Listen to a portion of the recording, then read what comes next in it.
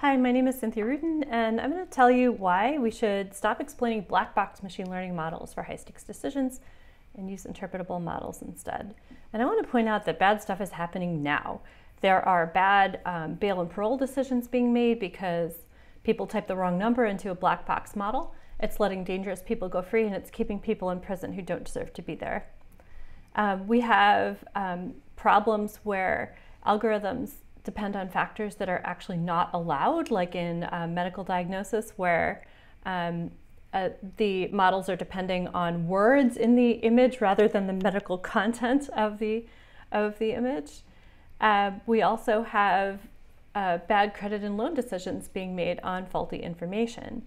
And I claim that explainable machine learning actually perpetuates this problem. So why is that? Well, first of all, we don't need black box models in the first place, and I'll give you some evidence for why that's true shortly. And then also explanation methods, so explaining black boxes, actually tend to lend authority to the black boxes. So people try to sort of make excuses for these models rather than consider replacing them with models that are actually interpretable in the first place. Okay, so I want to contrast that I'm contrasting two different things. Explainable machine learning, which is where you take a black box and explain it afterwards. So this is a post hoc analysis of a black box, versus interpretable machine learning, where you use a model that's just not a black box. There's a lot of reasons why explaining these models is not the same thing at all as designing inherently interpretable models. And in fact, there's a real chasm in between these two things. Okay, so I think the sort of key argument here is that the reason we don't seem to need black box models is because the accuracy interpretability trade-off doesn't really have scientific backing. So a lot of people really think that you have to make a sacrifice in performance, predictive performance, to gain interpretability. But that's actually doesn't seem to be the case. So I have here an image from the DARPA Explainable AI BAA. And this image has a lot of problems with it. So first of all, the axes aren't quantified, right? There's no actual problem that corresponds to this image, okay? So the person who wrote this image was trying to show that if you want to get really excellent quality learning performance, you have to sacrifice a ton in explanation effectiveness, whatever that means. And if you have very, very interpretable or explainable models, then your learning performance is really has to be sacrificed. But yeah, like I said, there's no actual application that this image corresponds to. This is just sort of matheism here. But even so, let's say that they had actually quantified everything and there was an actual problem involved. There's a whole problem with this entire setup, because it looks like they're working with a static data set and a fixed evaluation metric. But that's not the way we typically do data science. When we do data science, we follow a data science process. Like I've put here the KDD process, the knowledge discovery and databases process. If you have better understanding, then you can actually go back and do a better job fixing the data set, fixing the evaluation metric. And so actually explanation effectiveness leads to better learning performance and not worse learning performance if you consider the whole cycle. And then also, even if you did fix yourself to, say, some benchmark data set, and you just tried a whole bunch of different machine learning methods of different levels of complexity on the problem, you still wouldn't see a trade-off like this. To be honest, it's mostly flat, and I'll show you some examples, and there's a lot of nuance in that statement that I'll talk about during this talk. Okay, so as I mentioned, there's quite a bit of nuance in this statement that there's no trade-off between accuracy and interpretability. So let me go and go into a little more depth on that. So there's really two types of data sets, right? There's data sets with tabular data and data sets with raw data. So tabular data is where sort of all the features are interpretable, and you can understand exactly why each feature is a potential predictor of the outcome. That's tabular data. And then you can contrast that with raw data, which are things like, image data, where if you adjust one pixel, you're no longer on the manifold of natural images, right? So it's sort of a very different type of data. So, images, sound waves, text. Yeah, so these are very different. Now for raw data, the only type of technique that's working right now for raw data is really neural networks. But that doesn't mean that they can't be interpretable. So let's hang on for that one. Now with tabular data, as it turns out, all the methods tend to perform very, very similarly on tabular data. So so what that means is that you very often can produce very, very sparse models, like sparse decision trees or scoring systems. Like scoring systems are sparse linear models with integer coefficients. You can very often produce these tiny little models that are just as accurate as the best, boosted decision tree or neural network that you can find on these data, okay? So the fact that the tabular data behaves like this really kind of opens the door for us to design these very, very sparse models and expect a high level of accuracy for them. So let's go back to I showed a picture at the very beginning, and that picture is from this New York Times article about Glenn Rodriguez, he was denied parole because there was a typographical error in his COMPAS score. So COMPAS is a black box model that's used widely in the criminal justice system in the United States. And he had taken his score sheet after he was denied parole, after the parole board denied his parole, he took his score sheet and compared it with someone else's. And then he realized that there was a mistake in his criminal history features.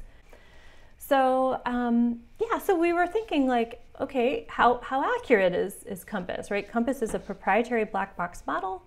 It's sold to the justice system. How accurate is it really? So let's take a look. We're going to look at the ProPublica data from Florida. This is a very famous data set. And you'd think, like I said, you'd think that COMPAS would be more accurate than a very simple model. But in fact, that's not always the case. And in fact, it's not even usually the case. Okay, so we're going to do an experiment on the Florida data, comparing the accuracy of COMPAS, which again is a black box model used in the justice system, with corals. And corals is just our latest machine learning method in the lab at the time of this experiment. We've done a lot since corals, but corals is a method for optimal sparse decision lists. So it's sort of one-sided decision trees, or sort of if-then rules that are stacked. And corals produces these tiny little itty-bitty models. And in fact, in this case, it produced a model that was so small that it fits in the corner of a PowerPoint slide. So let me show you the model that corals produces. It doesn't look like a machine learning model, but it is. It's a full-blown machine learning model. Okay, so the model says if you are 19 to 20 years old and male, predict that you'll be arrested within 2 years of your COMPAS score calculation. Else, if you're a little older and you have a couple of prior offenses, so 2 to 3 prior offenses, then predict arrest within 2 years of your COMPAS score calculation. Else, if you have more than 3 priors, then predict arrest, otherwise predict no arrest. And we looked at this model and we thought, there is no way that this could be as accurate as COMPAS. But as it turns out, it was. And it was really, this was really surprising, right? So the different colors here are different folds of the data. There were 10 folds of the data, so we did cross-validation. And as you can see, they're about equally accurate. But not only that, in fact, it doesn't seem to matter which machine learning method we tried. They all seem to perform very similarly. And some of these methods are very powerful black box machine learning methods, like boosted decision trees. And then this is support vector machines with radial basis functions. So some of these are models that you can't even write down, right? They're so they're really complicated. But they all seem to perform the same. And now, when this data set was released by ProPublica a few years ago, there was a lot of questions about algorithmic fairness of COMPAS. But the truth is that we just don't seem to need compass at all. So why are we still using it, right? I'm not saying we should use the corals model in the justice system. I'm just saying that it does not make any sense to use a black box model with hundreds of features in the justice system where typographical errors make decisions instead of judges. It just doesn't make any sense to me. Okay, so we've talked about the fact that you can get these very sparse models for tabular data. But let's switch over and talk about raw data, because that's where, as I mentioned, you really need to use a neural network for these types of problems right now. Okay, so but that doesn't mean that the models can't be interpretable. It's just that interpretability needs to be defined differently for these domains anyway, right? You can't use a sparse decision tree on pixel space, right? It's just not, that's not interpretable. So when you're working in these problem domains, the question of what actually interpretability means is much more complicated generally than in the tabular data problems. So let's try to work with natural images on benchmark data sets, right? So if we could create an inherently interpretable, deep convolutional neural network for computer vision, then would you believe me that there isn't a trade-off between accuracy and interpretability, that there isn't an inherent trade-off between these two quantities? Okay, so let's give it a try, right? Let's give it a try.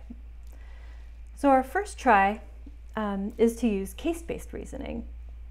Okay, so this is I'm going to introduce to you a network. It's what's called a prototype network, and it makes comparisons of parts of images to parts of prototypical images.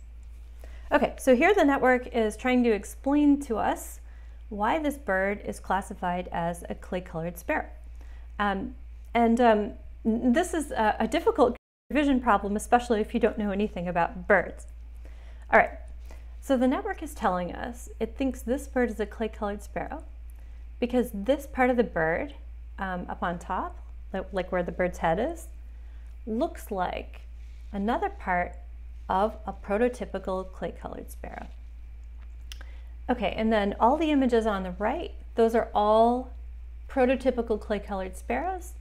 And then you can see the network is highlighting different parts of our bird and showing why it thinks it's similar to these prototypical clay-colored sparrows.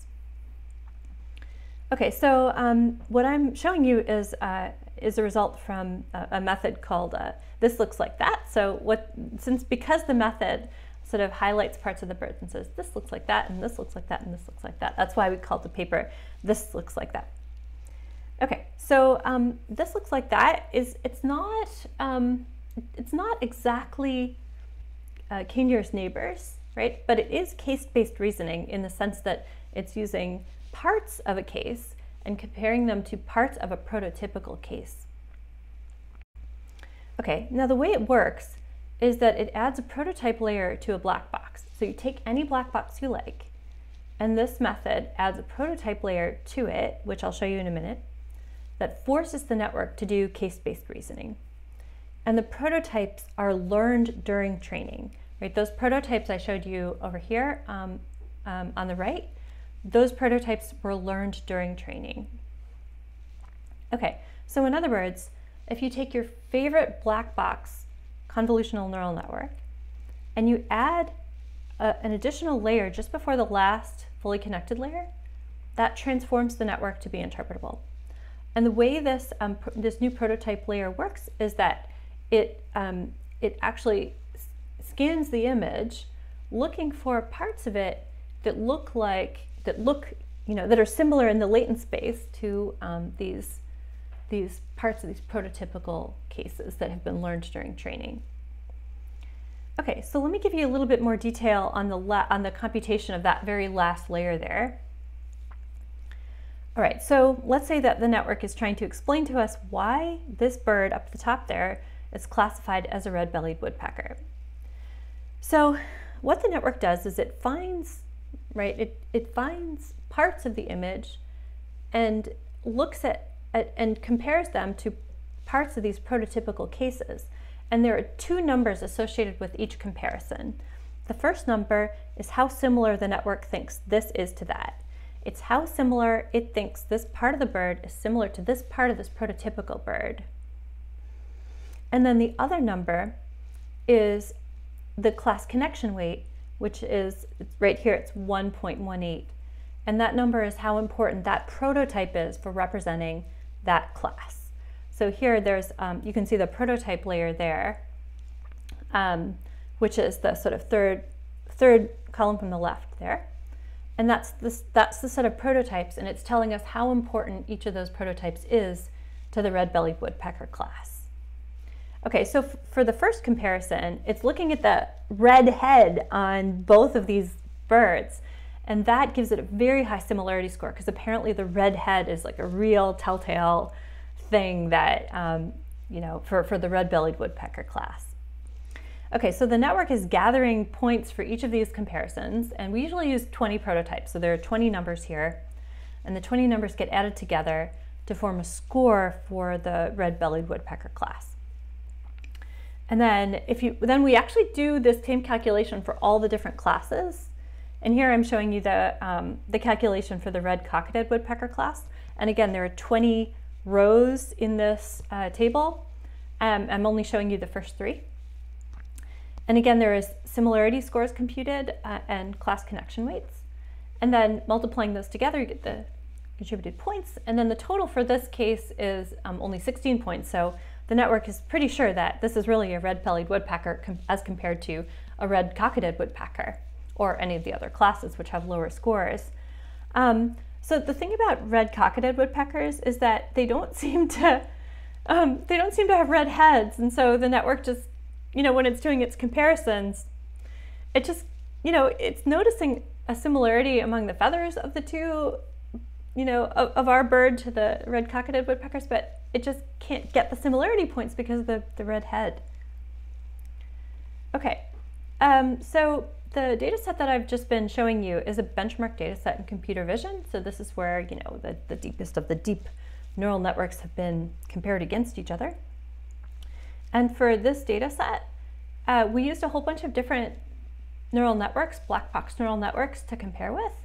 And we took each of those black box neural networks and made them interpretable by adding this extra prototype layer.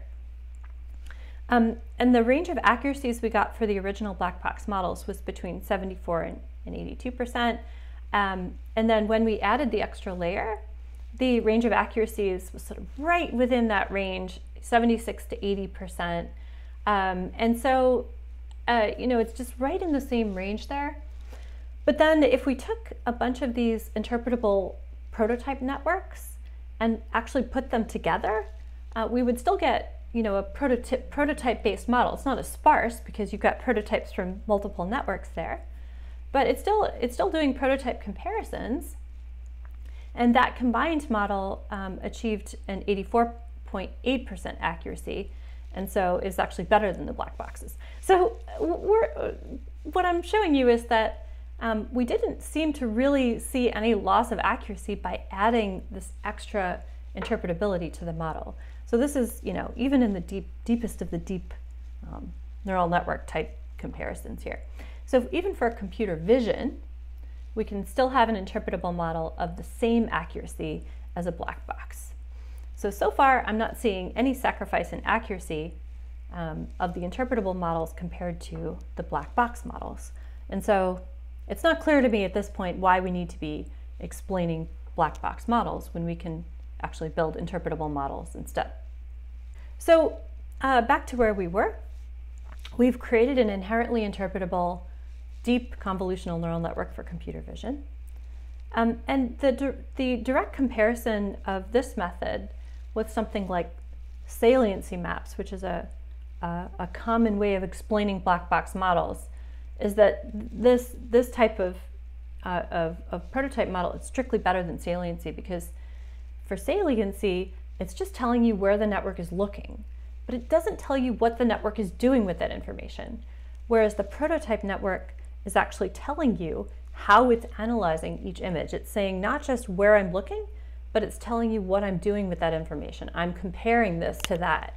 I think this is similar to that. I think this is similar to that. So it's giving you strictly more information than a saliency computation. And its prototype comparisons they're not just simply post hoc explanations. This is actually how the neural network is making its classifications. It's making its classification by doing these comparisons. Okay, so let's try again. Okay, let's give it a second try to build an interpretable neural network. Okay, so what if we could disentangle the latent space? What if we could pull information and conduct it along different paths through the neural network? Okay, so what if we could disentangle the latent space to put specific concepts that are human interpretable concepts along the axes? Okay, then would you believe me that there's no sacrifice in accuracy to gain interpretability, right? Can we do this without losing accuracy? So I'm going to talk about a paper called concept whitening that does exactly this. Okay, so convolutional neural networks, as you know, are not naturally disentangled. So if you want to look at where the information about any concept is flowing through the network, it usually flows through the whole network. So we usually don't have like a node that is responsible for all the information about airplanes. And we usually don't have another node that's responsible for all the information about cars, right? What I'm saying is that the information about these concepts needs to go only through this node, so that after you hit that node, the only information that the network is using about airplane has gone through that node, okay? But that's usually not the way CNNs work. If you want CNNs to do this, you have to ask them to do it. They won't do it naturally. Okay, so what people have been trying to do is they've been creating what are called concept vectors. So they'll take a layer, say like a batch norm layer, and they'll send a whole bunch of, concepts through the network, like airplanes and cars, pictures of airplanes, cars, and trucks, and so on. They'll send them through the network and figure out which nodes are activated. And then, placing each node along an axis, they'll send a vector in the direction of, say, the airplane images and the car images. So in this case, I'm looking at a projection onto the space of neuron 1's activation versus neuron 2's activation. And here I have different concept vectors pointing toward different concepts. But there's a problem with what I'm showing you here, because as you can see, these concepts are not naturally orthonormal. So here I have concept 1 and concept 2's concept vectors both pointing in the same direction, even though concept 1 and concept 2 are actually different. And so, you also have other problems too, where the concepts could be floating around latent space. They don't even need to be concentrated in the latent space. So that's the problem, and that's why neural networks are not, naturally disentangled. So we designed this technique that it's kind of like principal component analysis for neural networks. And what it does is it actually creates a whitening of the space to sort of put these concepts along the axes. Okay, so when a concept whitening module is added to a CNN, the latent space is whitened, which means decorrelated and normalized. So it's like making it more like white noise, right? And the axes of the latent space are aligned with these concepts that we're actually interested in. So we will actually have like an airplane axis and a car axis, or whatever concepts we're actually interested in. Okay, so this is kind of like what it does. It decorrelates the space, normalizes it, and then it aligns the space with the concepts here, like that.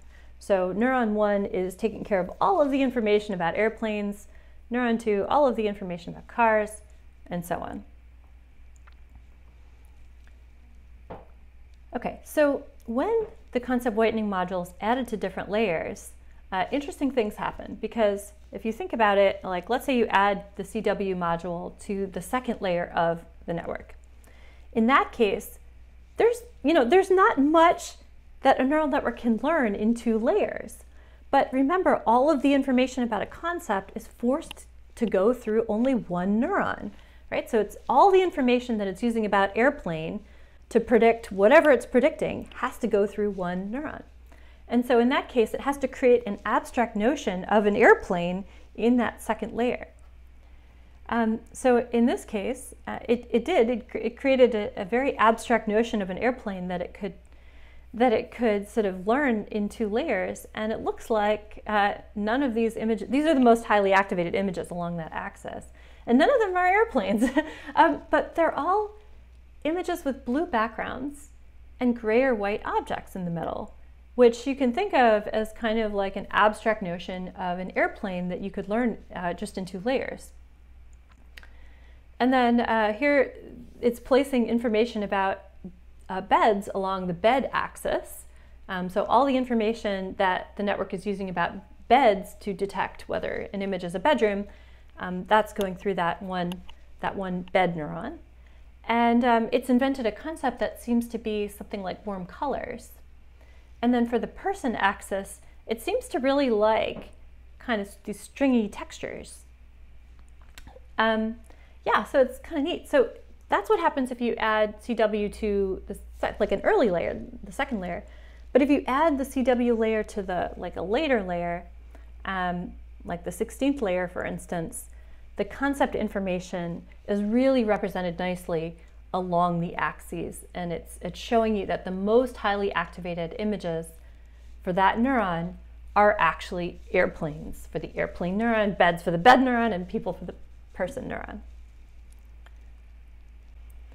Okay, so what are the advantages of CW over just using the regular batch norm? Well, first of all, we're not sacrificing any accuracy. We did extensive experiments, and if you add in the CW layer, you're not losing any accuracy over the black box. The accuracy is right on par with standard CNNs. It's also really easy to use. If you start from a black box model that's already trained, it only requires one additional epoch of further training after you put the CW module in. So in other words, you just have to go through each observation in the data set once to incorporate the CW module. And I will mention that it does require some extra effort to use it, because you need to have training data to define what the concepts are that go along the different axes. But if you have that additional data, then this is really easy to use. And again, it doesn't sacrifice accuracy over black box models, and it disentangles the latent space. So it's like I said, you can kind of think of it as principal component analysis for neural networks. Okay, so what I've shown you is something that is sort of strictly better than post hoc concept vectors, because the concept vectors, you can have multiple concept vectors that point in the same place, and they don't really characterize where the information, what really the information is and how it's traveling through the network. Whereas with concept whitening, it forces those concept vectors to be along the axes. So you know exactly how the information is being disentangled as it travels through the network. Okay, so I've given you 2 examples of interpretable neural networks that don't seem to lose any accuracy over their black box counterparts. And so I've kind of addressed these 2 different problem types in very different ways, but in both cases, I'm seeing no loss in accuracy over the black boxes. Okay, so just to get back to the point of this talk, why should we not explain black box models, and why should we use interpretable models instead? Well, the main reason is that we don't really seem to need black box models in the first place, and so there's no real point in designing these explanation methods that lend authority to the black box, when the truth is that we could simply replace these black box models with inherently interpretable models that actually provide their reasoning processes, rather than us trying to infer them. All right, thank you very much.